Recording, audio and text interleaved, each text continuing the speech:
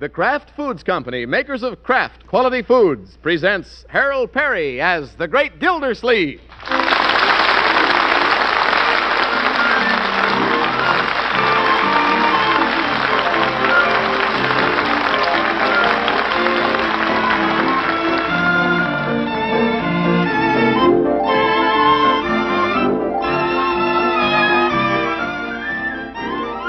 Tonight is our next-to-last chance to tell you about Gildy's Blade, the sensational knife spatula that you can get through Parquet margarine at a sensational saving. Have paper and pencil ready for our next announcement. In the meantime, remember, Parquet is the margarine that always tastes so good because it's always fresh. That's Parkay. Parquet margarine made by Kraft. Get some tomorrow.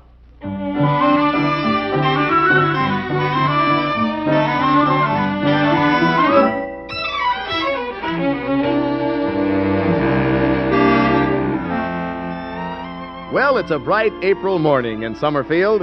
Out of the great Gildersleeve's house, there's a pleasant hum of springtime activity. Bertie's washing clothes. Marjorie's cleaning up her room. Leroy's cleaning up his room. All the little wheels busily turning. And the big wheel? Well, he's rolling around keeping an eye on things. Yes, sir. Everybody happily at work. What a great little family. Beautiful day. By George, I'll bet if I opened this window, I could see a robin down in the backyard. Hello, Miss Gildersleeve. Oh, hello. The magic of spring. A birdie carrying a laundry basket. Wonder how the children are getting along. Marjorie! In here, Uncle Mort. Come on in. Well, cleaning up your little room, are you? Just straightening things around. Well, good. Yeah. Smells nice. Bet you got some new perfume. No, I'm moth-proofing the closet. Oh. Pleasant, though. You know, my dear, you've made your room quite attractive. Well, thank you, Unky. Ruffled skirt on the dressing table, little skirts on the lampshades. Nice for a girl. It's a lovely room. I'm going to miss it when I leave. When you leave? Well, after Bronco and I are married. It won't be long, Unky. The 10th of May. We're going to find a little apartment. 10th of May.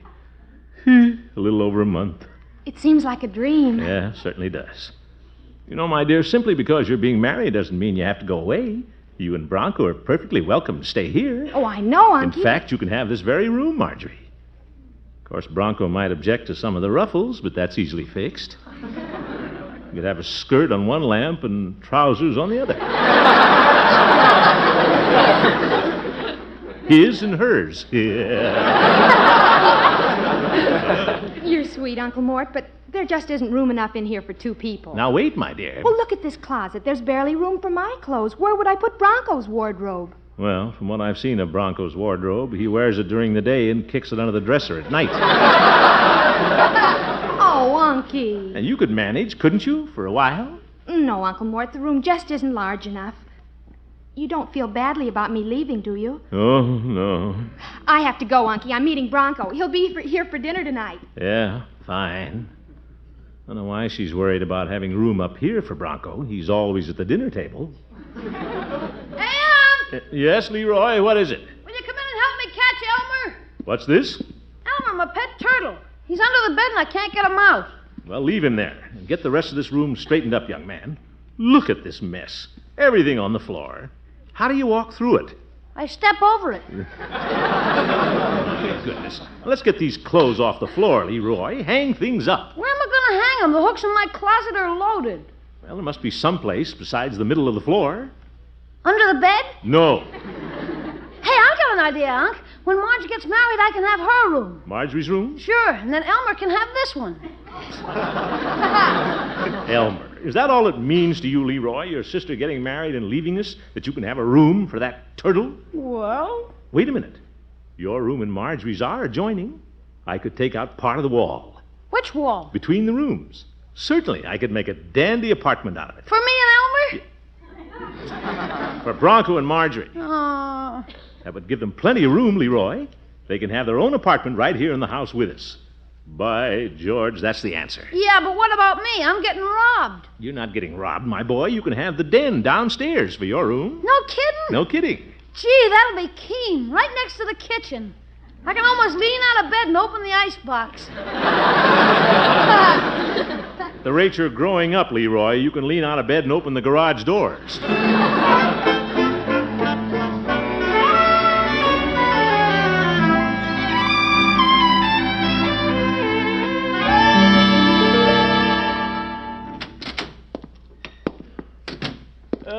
Good morning, Bessie. Oh, good morning, Mr. Gildersleeve. What's the matter, Bessie? Weren't you expecting me? Well, I was expecting somebody. Must have been you. Oh, my goodness. I'm a little late this morning, Bessie. Anything happen in the office? No, sir. Any mail? No, sir. Any calls? No, sir. Didn't anything happen? I don't know. I just got here. Yep. Bessie? I guess we were both late, weren't we? Yes, yes. I have a very important job to do this morning, Bessie. Get me a big piece of paper and sharpen a couple of pencils. Yes, sir. Here's some paper. Fine. I'll sharpen a pencil for you. Now you're clicking. Bessie. Bessie. Bessie? Yes, sir. Give me that pencil, or what's left of it. Yes, sir. An eraser with a lead on it. Are you going to write something, Mr. Gildersleeve? Now, I'm going to draw some plans, Bessie. I'm going to convert 2 of our upstairs bedrooms into a little apartment. Oh, that's nice. Yeah. Well, now that Marjorie's getting married, a little apartment is all you need. Bessie, the little apartment is for Marjorie and Bronco. You're probably too young to understand, Bessie, but a man likes to keep his little family together as long as he can. I understand. I think. Now, let's see. I'll draw this out here. By George, when Bronco and Marjorie see how I'm going to fix up those rooms, they'll never think of leaving. Now, this square is Marjorie's room, and this square is Leroy's room. It's going to be pretty dark in there. Huh? No windows. Well, yes, but... No door either. Oh, I give up. It's quite a problem, isn't it? Never mind, Bessie. I'm going out. Yes, sir. Any place in particular? If you must know, I'm going out to the pumping plant to see old Uncle Charlie Anderson. I need a carpenter on this job, and he's a jack of all trades. See you later, Bessie. Bye. If his name is Charlie Anderson, I wonder why they call him Jack.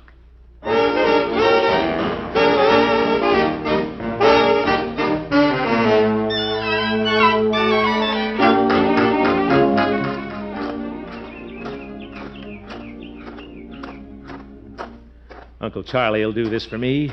Sure he will. He likes Marjorie. Likes me, too. You just never done anything to show it. Charlie! What you want? Come outside a minute, Charlie. I'd like to talk to you. I ain't got time. Oh, for time. Sitting over there on a box chewing on a nail. Hey, Charlie! Ah, quit your bellering. I'm coming. Thought I'd come out and see you, Charlie. How are things in the pumping plant? I keep it a-going. So I see. The pump looks fine. It's falling apart. Needs a new snifter valve. When are you going to get a new snifter valve, Gildersleeve? Well, I'll order one the first thing in the morning. Come on outside, Charlie. What I really came to talk to you about, Uncle Charlie, you're a carpenter, aren't you? Well, that's a silly question. Well, are you? Said I was, didn't I? Oh, brother. What do you want carpentered? Well, you know Marjorie and Bronco Thompson are getting married. What do they want a carpenter for? Yeah. Wait a minute, Charlie. I want you to make 2 of our upstairs bedrooms into an apartment for Marjorie and Bronco. Sort of an inducement to keep them at home. You going to be in the house, too? Certainly. It'll take something to keep them there. When do you want it did? What? I said, when do you want it did? Right away. Today? Just as soon as you can get to it, Charlie. They're being married the 10th of May. All right, I'll get over there first of the week. Fine. Good old Charlie. Anything else? No, that's all. All right, then, go on and beat it. I don't allow no loafers around the pumping plant. Loafers? Now, just a minute. I am the water commissioner. Water commissioner? Worst kind of a loafer. Charlie!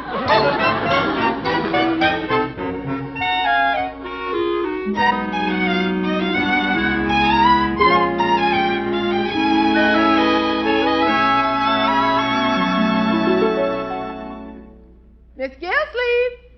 Miss Gildersleeve! Yeah, I'm coming, Bertie. Dinner's all on the table. Fine. Marjorie and Bronco here? Yes, sir. Everybody's at the table. Good. Leroy and I have a surprise for him. I think you'll be happy to know, Bertie, that I'm going to fix the rooms upstairs so Marjorie and Bronco can live with us after they're married. Oh, that'll be nice. Yeah. We have to keep our little family together, Bertie. Well, good evening, children. Hello, Unky. Oh, good evening, Mr. Gildersleeve. Hello, Bronco. Don't get up. How are you this evening, Mr. Gildersleeve? Fine. I don't think we can shake hands the full length of the table, can we? Oop. Made it. Brother, what an arm. How's everything, Unc? Huh? What's that, my boy? You know. Oh, yes. Fine. I'm glad you're with us this evening, Bronco. Well, it's always a pleasure to be in your house, Mr. Gildersleeve. Yeah, glad to hear it. Go ahead, Unc, spring it. Just eat your pineapple and cottage cheese, Leroy. I'll take care of this. What's going on, Unky? Going on? Well, as I said, I'm glad that you and Bronco are having dinner with us tonight. I have a little news for you. News? News? Yeah, news. You know, Bronco, I think a great deal of Marjorie, and a great deal of you, too. Well, thank you. You're welcome. I mean, and though I'm very happy that you two are going to be married, the thought of losing Marjorie has caused me considerable sadness. But, Unky... Now, wait, my dear. Yeah, keep your shirt on. Leroy? I'll come to the point. Since it would cost you two quite a bit to go out and rent an apartment, I worked out a little arrangement. I'm converting Leroy and Marjorie's rooms into an apartment upstairs, so that after you're married, you can move in here and we'll all be together. Now, what do you think of that? Well, what do you think? Gee, don't just sit there. Marjorie? Bronco? Uncle Mort, it's very kind of you, Mr. but... Gildersleeve, we're grateful to you, but we can't accept your offer. You can't accept... Oh, for corn's sake. We have to have a place of our own, Unky. But Marjorie... We have to be independent, Mr. Gildersleeve. We're not going to sponge off our relatives. You won't be sponging. I want you here. I'm sorry, Unky. We have to stand on our own feet, Mr. Gildersleeve. All right. Excuse me, children. Yeah, excuse me, too. Come on, Unc.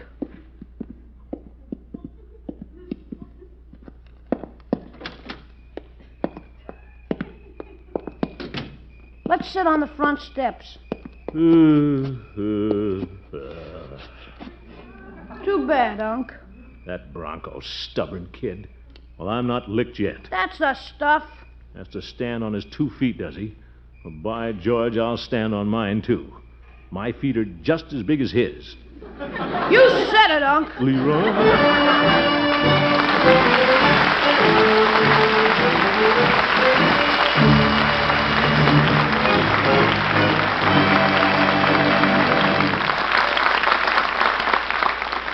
The great Gildersleeve will be with us again very shortly. This is the next to last time we can tell you on this program about Gildy's Blade, the sensational knife spatula made by Kalan and offered you as a sensational bargain by Parquet Margarine.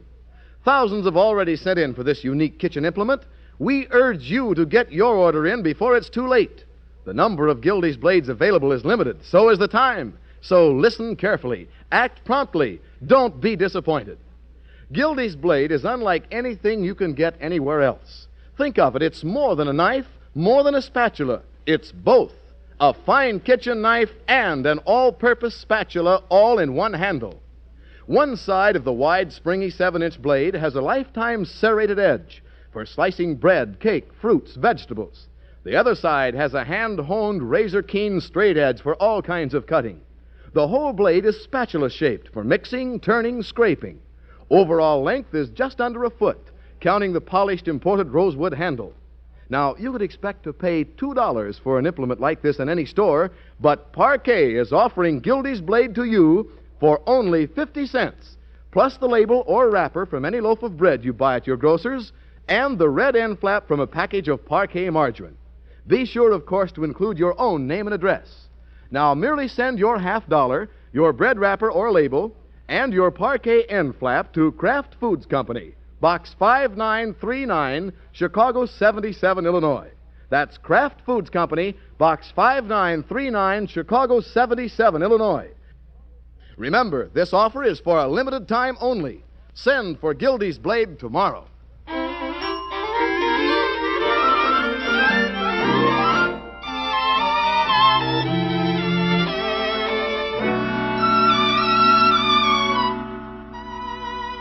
Well, the great Gildersleeve had it all figured out that Marjorie and Bronco could live at his house after they are married.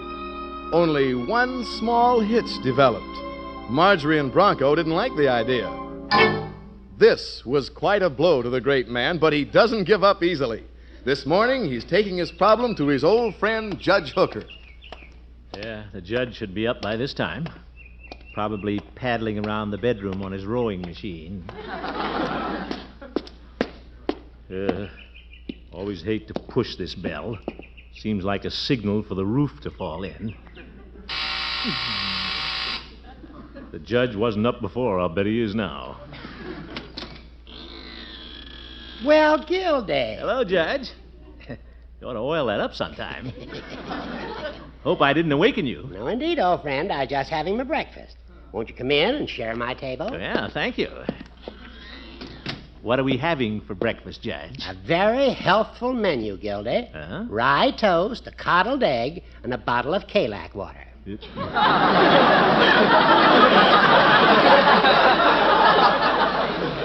know, Judge, I think I've already eaten. Well, you can sit down with me at any rate. What brings you to my lodgings this fine morning? Well, I have a little problem, Horace. Oh? I want Marjorie and Bronco to live at my house after they're married. I'm even making a nice little apartment for them. They just can't see it. Well, you know how young married couples are. Well, I'm offering them free rent and free meals. Believe me, with Bronco's appetite, that's a pretty big offer. I know how you feel, Gildy. I'm even going to furnish the apartment for them, Judge. I'm going to buy Marjorie a cedar chest and new rugs. They couldn't find a nicer apartment anyplace. Besides, it's good for Leroy to have Marjorie around. I agree, Gildy. But on the other hand, it's quite commendable that two young people desire to make their own way in the world. That's the kind of determination that built our country. That was the spirit of 76. After Bronco pays the bills for a few months, he'll look like the spirit of 76. Now, Gildy. Judge, I don't want Marjorie to go away from us. What'll the house be like without her? Not coming down to breakfast in the morning. Not there when I come home at night. Well, it's just one of those things. This is the time when you must think of Marjorie. You want her to be happy, don't you? Of course I do. Then there's only one thing for you to do. Will you take my advice? Well, all right. You go back to Bronco and Marjorie and help them find an apartment. What? Try to forget your own loss, Gildy, and pitch in. Give them your fullest cooperation. Well, I guess there's nothing else to do. Of course there isn't. So simply make the best of it. Now, cheer up. Put a smile on your face. Yeah. You can do better than that. Big smile. Spread your mouth. Tilt your corners. Tilt my corners? Remember, Gildy, a twinkling eye and a happy countenance are the brooms that sweep the clouds from life's blue sky. That did it, Judge. I'll take my brooms and go home.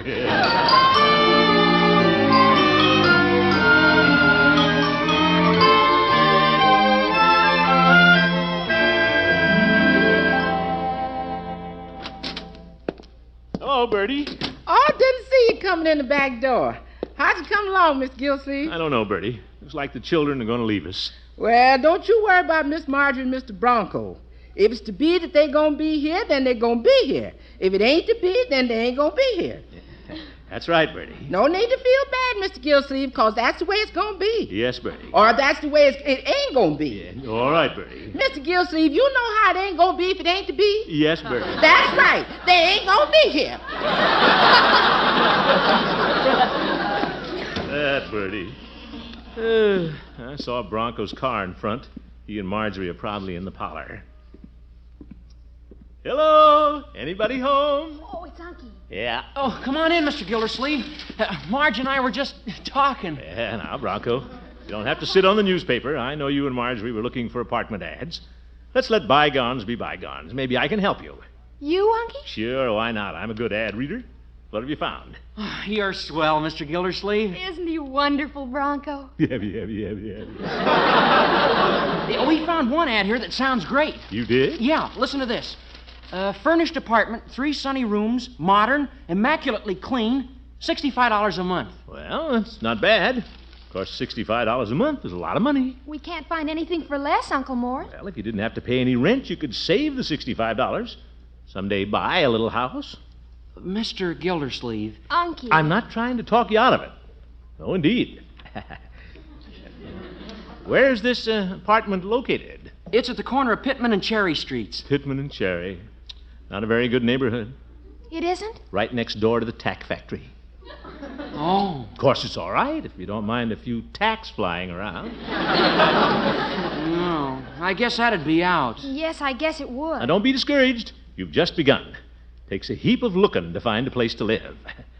Well, guess I'll go upstairs and take a little nap. Oh, Bronco, why don't we go over and look at that apartment on Green Street? Yeah, that might be an idea. Let's go. What's this? You going to see an apartment? Yes, we saw a sign on a place on Green Street. Oh, good. Why don't the three of us go over? I thought you were going to take a nap, Unky. Nap? No. Let's go see the apartment.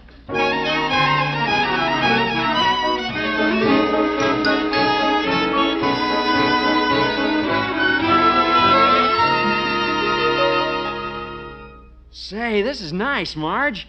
Look at the view from the breakfast room. Oh, it's lovely. Well, it's nice now, but they might put a building right next door. I've heard rumors of a tuna fish cannery coming to town. But the rest of the apartment is nice. It looks clean. What's that on the ceiling? A bug? Bug! Well, don't pay any attention to a little bug, my dear. Matches the wallpaper. The apartment could be made very attractive. I don't think I like it. You don't? You don't? Oh, come on, Marge. Let's go. Don't give up, children. Sometimes you have to look at hundreds of places. Remember, faint heart near one fine apartment. Love that bug.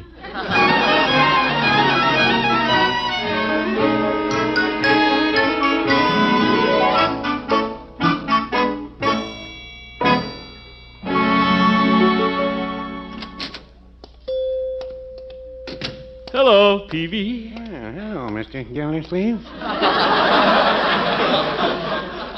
What can I do for you this afternoon? Well, you can give me a Coke, Peavy, with just a sprinkling of ice. All right. You seem to be in pretty good spirits this afternoon. You said it. Things are looking up, Peavy. That's rather surprising. I heard you had a little set-to with Marjorie and Bronco about where they were going to live. No, it was nothing at all. It was simply a quiet family discussion. No? I feel that when a young couple gets married, they should make their own choice in such matters. Of course, if they want to live in the bride's home, that's perfectly all right, too. Don't you think so, Peavy? I don't know. I never tried it. Well, didn't Mrs. Peavy want you to live at her house when you were first married? Yes, she did. Well? It was quite a strange thing. The day before we were to move in with her folks, a cat got under the house, and we had to find another place. A cat? A polecat. Polecat, eh? What an odd coincidence. Yes. I had to bury my clothes, but it was worth it. Peavy? Of course, that was a long time ago. Yes. Well, it's not easy to see your little girl move out, Peavy. But by George, I'm keeping strictly hands off. Say, isn't that Bronco's car going down the street? What? Had Marjorie with him. But they're going to look for an apartment. Which way did they go, Peavy? They went that way. Over. See you later, hop along, Peavy.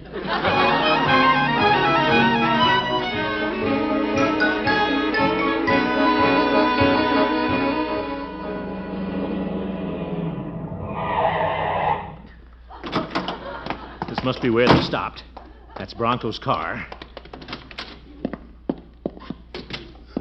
Darned apartment houses. A dozen doors down the hall. Wonder which one they went in. Nobody's there. Sounds hollow. The guy could get into trouble this way. I'll try this one. The water meters are in the basement, Commissioner. Fresh housewife. I'll try this one. Madam, I'm not reading. Marjorie! Oh, Unky, how'd you get here? Oh, just happened to be going by. Saw Bronco's car. find an apartment, did you? Yes, we found one, Unky. You have? Come on in. It's adorable. It is? Uh-huh. Bronco's over with the manager signing the lease. Oh. Isn't it pretty, Uncle Mort? Look at the view. Yeah, nice view. Aren't you happy, Unky? Sure, I'm very happy. I think this will be very nice for you children. Oh, I think I'll like it. Of course you'll like it. After a while, it'll be home to you. I guess so. Well, I think I better go, Marjorie. Nothing more I can do. Oh, Unky. Well. Oh, here's Bronco. Hello, Mr. Gildersleeve. Well, Bronco, congratulations. No congratulations, Mr. Gildersleeve. I'm angry. What's the matter? Mr. Gildersleeve, can Marge and I have the apartment at your house if I pay rent for it? What? Why, sure. Well, what happened, Bronco? That manager. He gave me the lease to sign, and I read it. And you know what it said down in the fine print? No children allowed in this building. I threw it right in his face.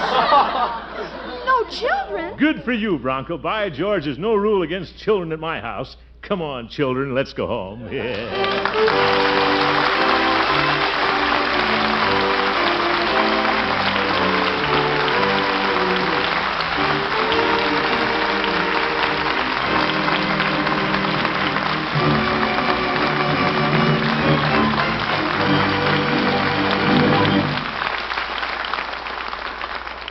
The Great Gildersleeve will be right back.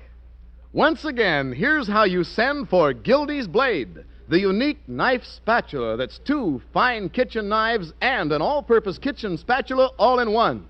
Send 50 cents, the label or wrapper from a loaf of bread, and the red end flap of a package of parquet margarine to Kraft Foods Company, Box 5939, Chicago 77. That's Box 5939, Chicago 77. Don't miss this bargain. Act at once. Send for Gildy's Blade tomorrow.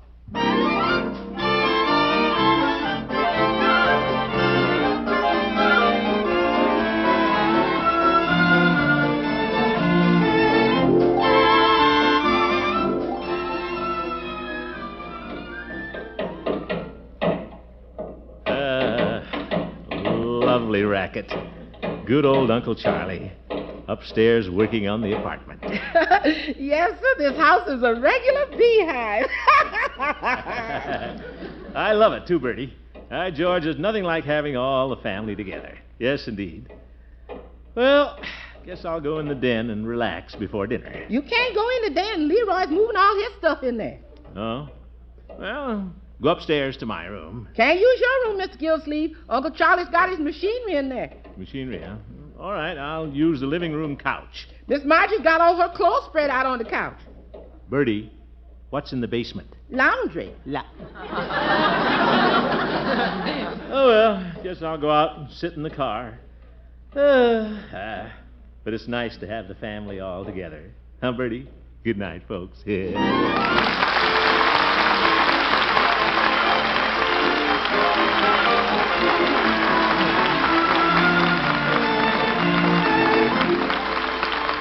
The Great Gildersleeve is played by Harold Perry. The show was written by Paul West, John Elliott, and Andy White, with music by Jack Meakin. Included in the cast are Walter Tetley, Mary Lee Robb, Lillian Randolph, Gloria Holliday, Cliff Arquette, Dick Crenna, Earl Ross, and Dick LeGrand. This is Jay Stewart saying goodnight for the Kraft Foods Company, makers of the famous line of Kraft quality food products. Be sure to listen in next Wednesday and every Wednesday for the further adventures of the Great Gildersleeve.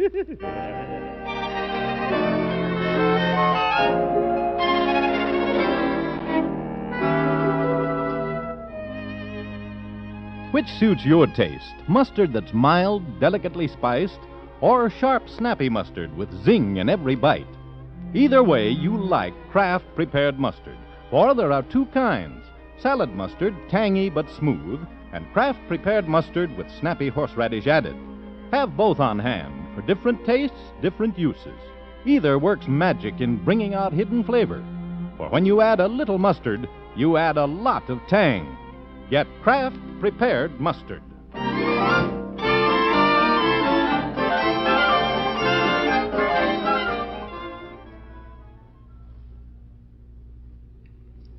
Next, join the excitement of Break the Bank on NBC.